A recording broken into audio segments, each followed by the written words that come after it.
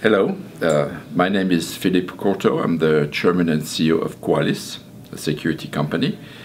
Today at my keynote at RSA, first I address the issues which are facing us all.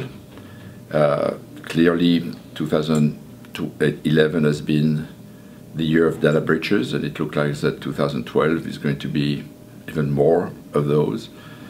And so I've discussed about the fundamental underlying causes, which I believe are the fact that technology is moving extremely fast.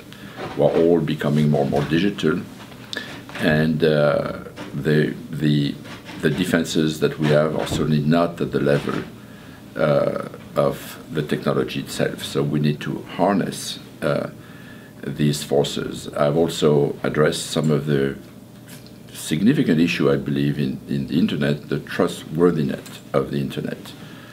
Today, we know now that SSL is essentially broken. We still have a lot of botnets and malware going around.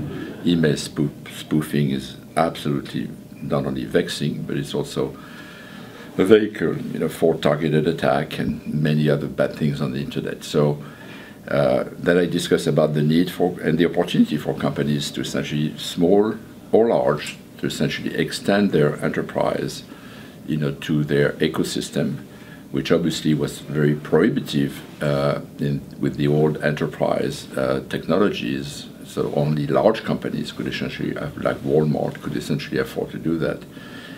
And now today, with cloud computing, every company on the planet has that opportunity, as long as obviously we harness these technologies. And then with the support of many of our very large users and service providers, I've concluded my speech with the announcement of an initiative, the Trustworthy Internet Movement, which is a non-profit, vendor-neutral initiative to try to gather, as I mentioned earlier, taking an analogy of what is happening with the cities, which around the world now are starting to bring the electrical car to resolve the problem of pollution and congestion, that we could, putting the right pieces together, essentially make significant progress on the SSL front and many other of these lingering problems that we have.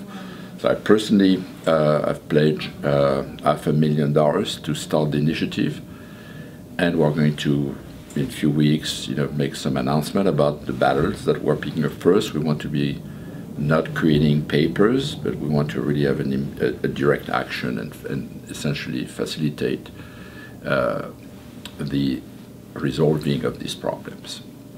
Thank you.